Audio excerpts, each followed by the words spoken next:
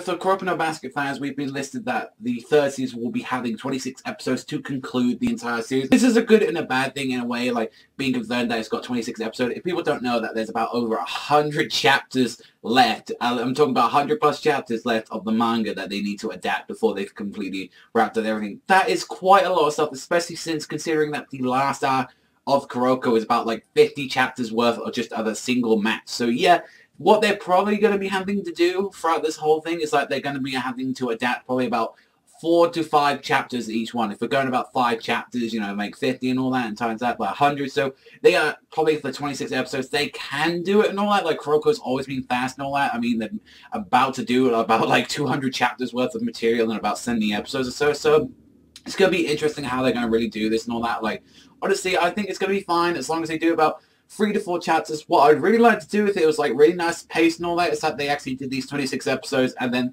the last match that they did in the whole series and all that, they actually had 13 episodes just dedicated to that or something like that. But honestly, I doubt that's what they're going to do and all that. They're just probably going to get all the adaptation just straight out through like that. And, you know, just kind of a little bit sad to say that, you know, this is going to be the last thing we're going to pretty much have the Kuroko. Yeah, there is the extra game and all that, but that comes out like by like monthly or seasonal. I don't even know when that magazine comes out. So yeah, this for Kuroko stuff, we're gonna have pretty much a lot of lacking material after the season ends, but we've got half a year worth of Kuroko, so yeah, we're gonna look forward to that. But let me know what you think of the news in the comments down below. I'm pretty, you know, upset about this, like saying like, oh, it's only 26 episodes. I would have loved it if it was like 30, well, because I love Kuroko, and it's a very big shame that we haven't got any Kuroko in a basket over here. I really would like to have some Kuroko, like at least a volume or such, or at least like some anime or something like that, especially the anime. I think the anime is the best thing out of the entire series. So let me know in the comment section down below. But that's all for me, so thank you very much for watching as always, and I'll see you guys next time.